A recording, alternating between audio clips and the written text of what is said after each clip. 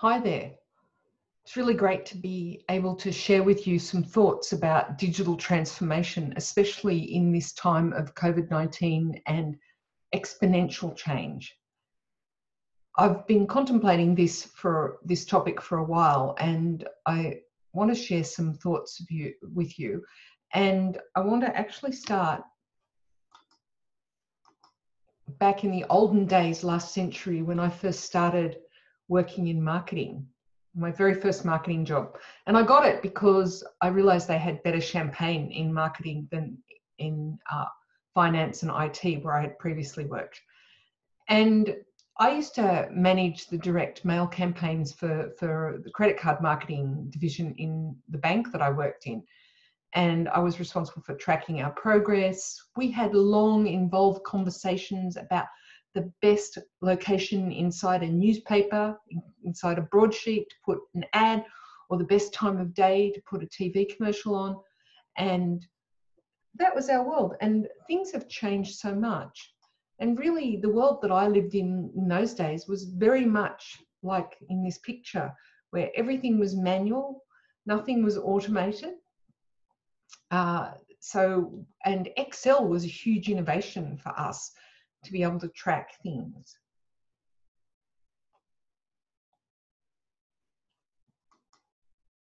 And now we live in a totally different world. Now we live in a world where they're saying that data is now the world's most valuable resource. And everybody is talking about undertaking digital transformations. And I do believe that COVID is making this digital transformation increase exponentially. Who would have thought everybody could go home and work from home successfully 6 months ago? But here we are. And data underpins everything to do with digital transformation. And I think people are only just starting to join the dots on that particular issue. But it's not the new oil. A lot of people talk about data as the new oil, and I don't think the analogy holds. Oil is super expensive. It's expensive to find, and increasingly so. It's really hard to transport. It's really, really expensive to transport oil. Oil is actually a finite resource, and data is not. Data is produced at vast quantities relatively inexpensively. And data is much more varied than oil. There's a huge amount of variation in the kinds of data that we keep. And you also don't just store oil in the hopes that one day you might need it. And we all do that with data. Data is really different to oil, but it is still the foundation of the future. So it's worth keeping that in mind. A number of organisations have said, and this is looking at financial services, that digital transformation was their top priority. It's been their top priority for years. And no one quite nailed it. Everybody was always going to do digital transformation or was planning to, but now we've been forced to do this in real time because of COVID. And any organisation that is not digitally transforming itself right now is going to die, is literally going to die, because it will not be able to operate in this new world. So it's worth pondering what underpins digital transformation. First of all, let's talk about data, because I said we keep a lot of it. We are going to be storing so much data that it will be counted in the zettabytes. And when I started at the University of New South Wales, I was walking around talking to researchers to find out how much data we were dealing with. And I had to stop counting when I got to exabytes because I couldn't do the math in my head anymore. Zettabytes, I can't even imagine how big a zettabyte is, but there are analogies on the internet. Suffice it to say, there is going to be a huge amount of data. And the real trick will be working out what is noise and what is signal. And to have an idea of what in what elements of that data can be turned into useful and usable information. Because trawling through 175 zettabytes is going to be very expensive. And already in 2017, we had marketers saying that they had reached the point where their ability to capture data had exceeded their ability to take data-driven action. And so we need to get smarter about how we do this. And the other important insight is to consider that data is not neutral. So choosing to keep this data and not that data, you've already made a qualitative decision about the data. You've potentially made a biased decision. So it's important to understand that data is not neutral. And you need to think about, if you're storing all of this data, what are you going to do with it? And also to ask a question, what purpose it is serving. And now we have the ability to do things like this natural language experiment where Canada did some experiments with using AI to generate sales. And they discovered that if they used anxiety language over exclusivity or safety language, they got more conversions. And those kind of things are really important, because they're the things that we will be able to do now. We will be able to say, we're going to use anxiety to drive sales. That's a really effective sales technique, but is it really ethical? Should we be doing it? There's really interesting questions coming up now. But we're all going to do it because we can, because it is now possible. And it's interesting to look at the hype cycle for digital marketing and advertising. This is from last year. And every single thing on this page is underpinned by data. Every single thing on this page is basically part of digital transformation. And very few organizations are contemplating this as a holistic and strategic initiative, and working out how that they can consolidate their data and how that they can build data-driven capabilities across their organization that will allow them to do these kinds of things. So it's really important to start to consider what you need to build. Now, all of these sorts of things need to be managed. So your organization needs to be considering managing its digital assets, needs to be tracking workflow, it needs to be tracking content, and it increasingly needs to track it across not just websites and digital marketing content and social media, but it needs to do it across potentially Internet of Things devices as well. So the landscape is getting increasingly complex. And this diagram, I think, sums up the kind of landscape that we need to be thinking of.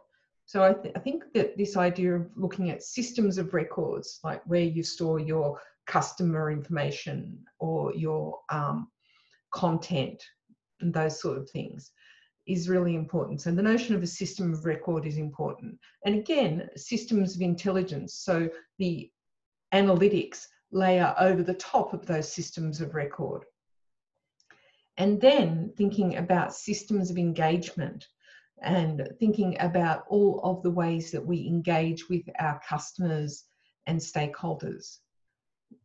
And then finally, and the thing that's starting to emerge is the systems of things. And these are all of the Internet of Things or IoT devices that are starting to prevail now. And they're things from, you know, your Apple Watch or your mobile phone, your VR, your virtual reality or augmented reality headsets, all of those sorts of things.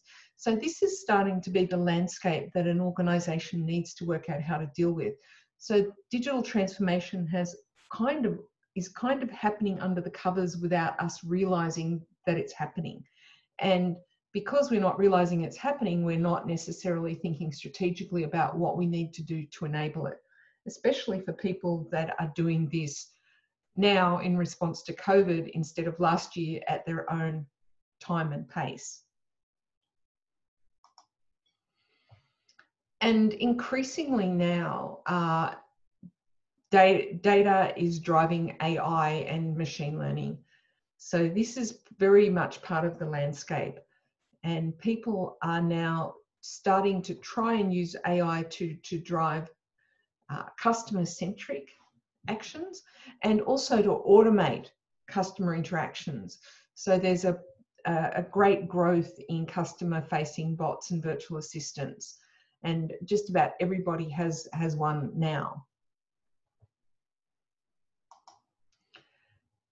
But underpinning all of this is needing to be able to connect off to all of your systems, and data integration is the fundamental thing that enables that to happen. So your organization needs to be building strong capabilities for data integration. And going alongside that, you need to be able to manage structured and unstructured data. And by that, I mean data that is in databases and neatly and nicely organized, but then increasingly unstructured data. So things that are in PDFs, Word documents, data lakes. And you need to be able to understand that. So you need to have metadata over the top so that you can understand what you've got in there.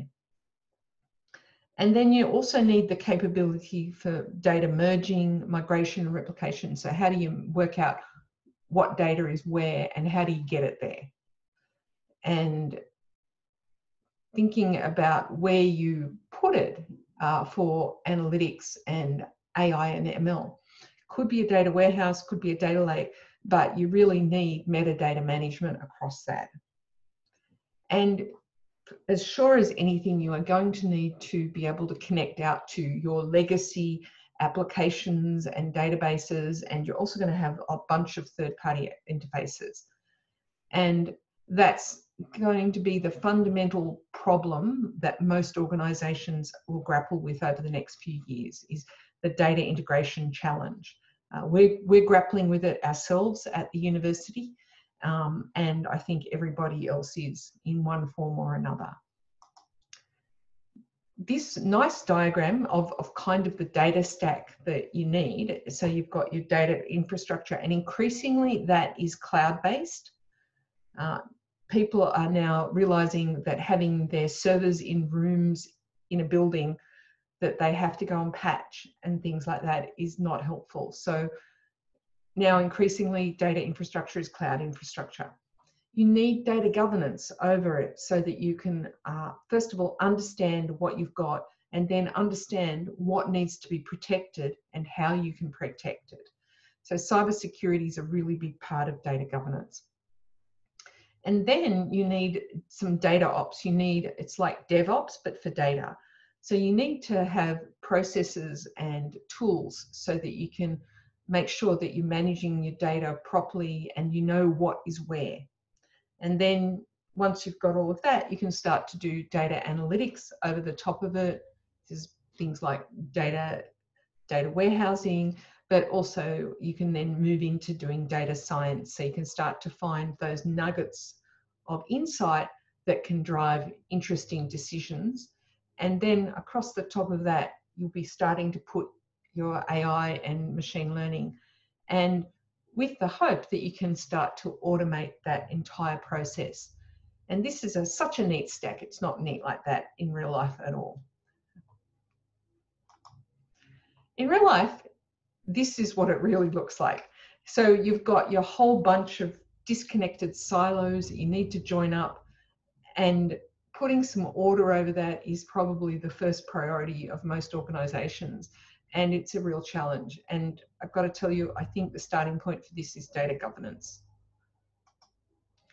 This is a diagram of our data world. We connect to our source systems, reading from the left to the right. We do business transformations and apply business rules, and then we put it into our data warehouse or our data lake, and then we present it to the business, and then our data scientists can query it through the data lake.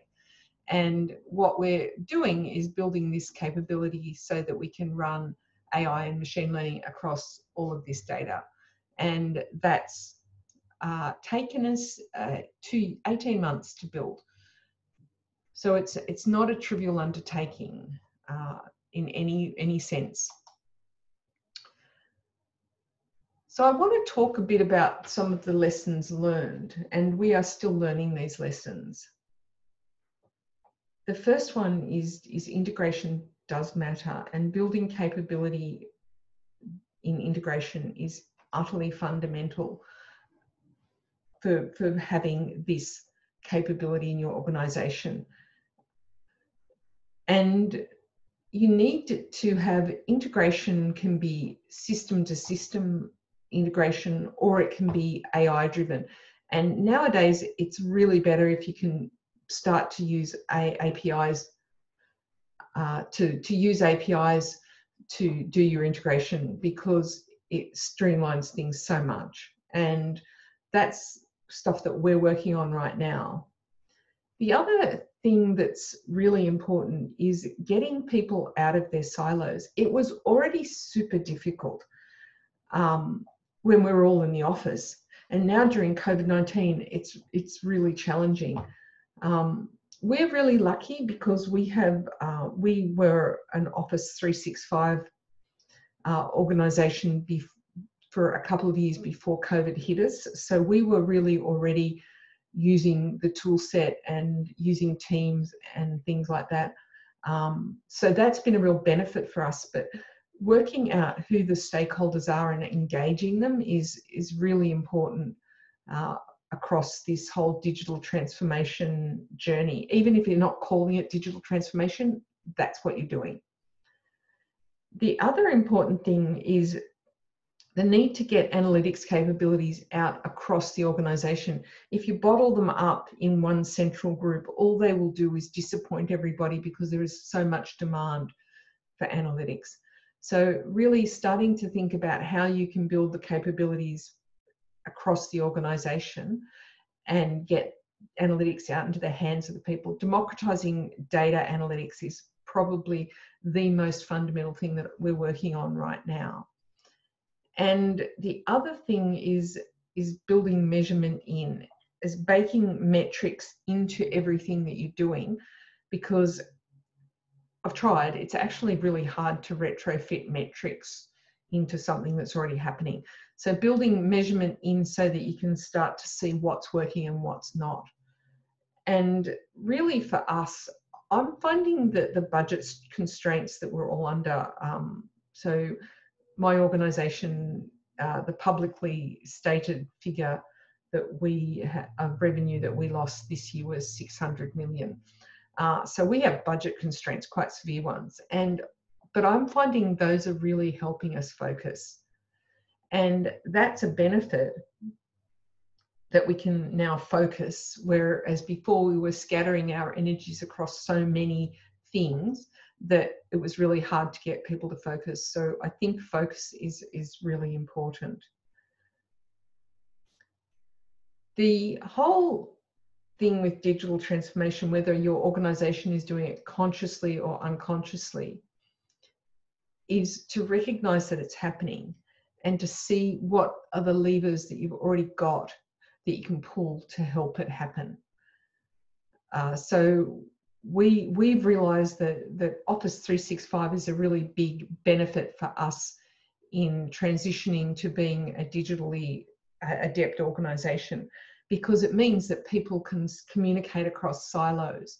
And that's so important for enabling us to meet our customer needs. Our students are our customers.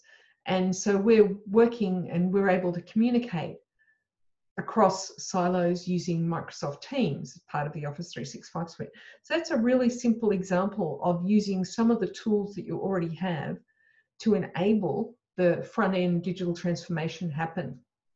And just to give you an idea, at UNSW, some of my colleagues as late as January were saying, oh, my course is so special and unique, it can never go online. And I can tell you by the end of February, every course was online. So COVID has been really great for helping us transform our organizations. Who thought that all of us working from home right now was even possible? But COVID actually made it possible. So the important thing is going to be taking all of the lessons that we've learned through COVID and working out how we can apply them to when we go back to the office. But fundamental stuff, getting data right, because it underpins everything that you want to automate. Underpinning that is data quality, and underpinning that is people, getting people out of their silos and getting them to collaborate. So thank you very much. I appreciate your time, and please contact me if you have any questions. Thank you.